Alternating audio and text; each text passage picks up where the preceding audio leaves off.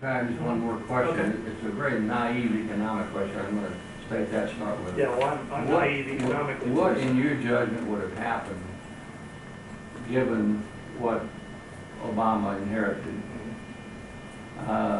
if the government had said to the AIG and the banks and all that, and the people who are making these huge bonuses, you made your bed, now you're going to have to deal with it. Yeah. And so instead of these monstrous or huge bailouts, we're going to create this huge unemployment fund, because what we're saying is that there are some things that are so big we can't let them fail, Right. but if you're small, we can't save you.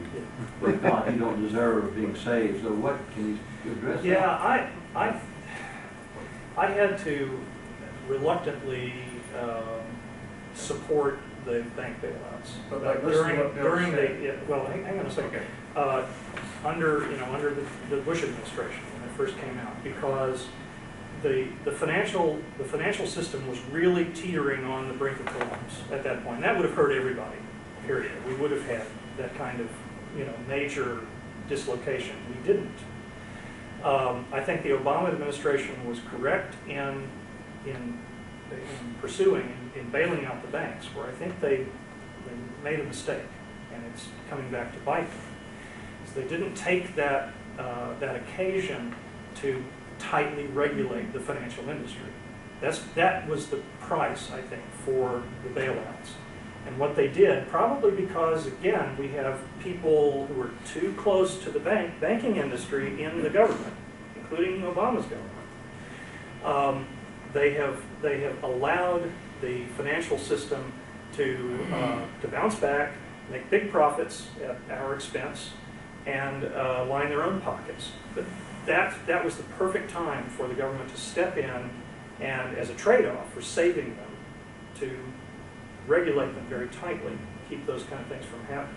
Joe? I agree with what you said and the way you said it, but what else Bill said was, well, instead of giving the $1 trillion to the banks, what if you set up $1 trillion and giving it to unemployment? Yeah. And giving it to the people instead of the banks. Yeah. Then the system might have really corrected itself a different way. Yeah, and I think that's... We weren't going to do that. Yeah, well, we weren't going to do that. That's right.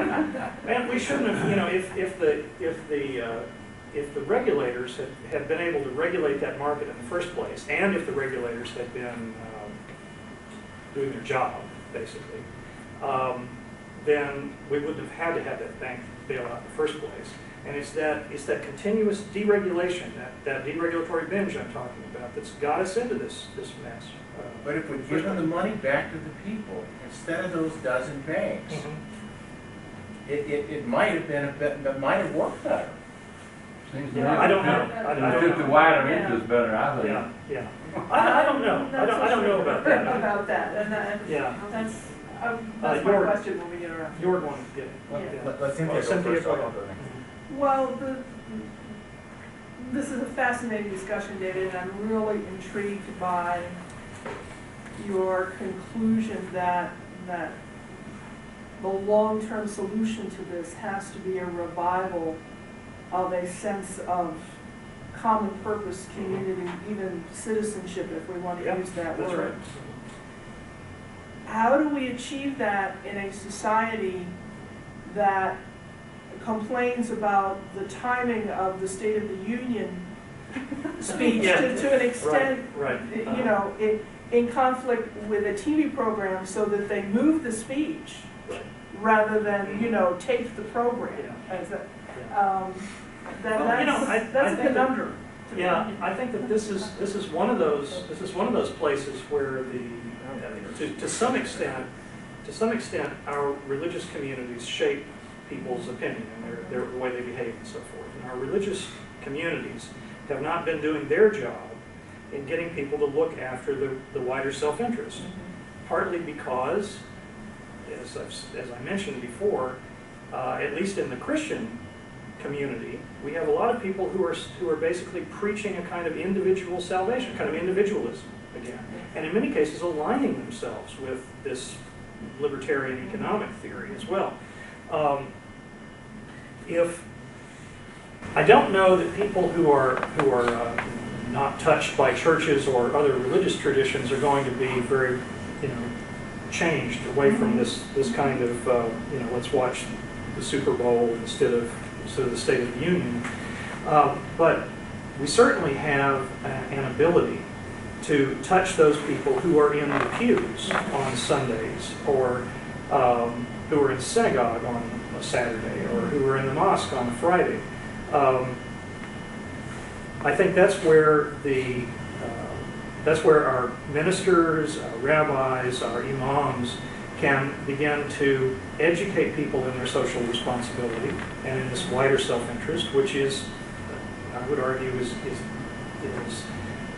deeply embedded in Christian teaching, as well as Jewish, Muslim, Buddhist, Hindu teaching as well. So I think it's largely a matter of education, okay, and getting people to move from that. But as long as basically all of our cultural institutions, including religion, are pushing individualism, I don't see any solution for it. Individualism is really corrupting us in this sense. Did you want to get into George first? I did actually. Yeah. There's another aspect of self-interest that we haven't discussed yet, and that is the question of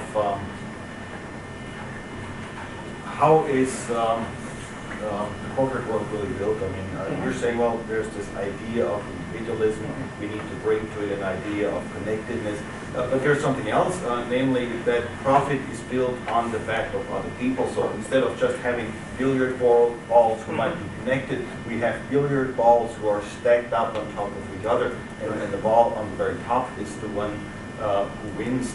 Now, that's another sort of connectedness that you haven't addressed. And, that's true. If you did address it, I wonder if it would solve some of the problems that we've had so far, because, first of all, you'd have to argue we are up against a power structure. I mean, we haven't talked about power yet necessarily either. We have said, well, some people have their own interests, and we have our own interests, we'll bring them together. But what if the interests of those at the very top ultimately dominate? And it's been said that they dominate the interests of government. Well, we know that. But where does that leave the rest of us? Plus, I mean, just one final comment here. If we saw that, and you restructure the bailout, and what you're bailing out at the bottom is not the unemployed necessarily, but the workers. If so, then the bailout is not given to the banks at the top, but for the creation of jobs, for actual work at the bottom. Not for charity, not for handouts, not for let's create a social net, but let's start production the other way around, so that actually those who do the labor produce. I mean, then you'd have a slightly different scenario. Okay, here's the problem that I have with this sort of focusing on capitalist relations per se. Okay, is that we have the conflict between immediate and wider self-interest prior to capitalism. Okay, before we have the capitalist social relations that you're talking about, where you have the extraction of surplus value from particular people, we're already confronted by this conflict. Jesus is in a pre-capitalist society, and he's already confronting this particular dichotomy with I encounter. So I think we're dealing with something that's even deeper than particular economic systems, a particular economic system like capitalism. We're dealing with something that is at the human level, I guess.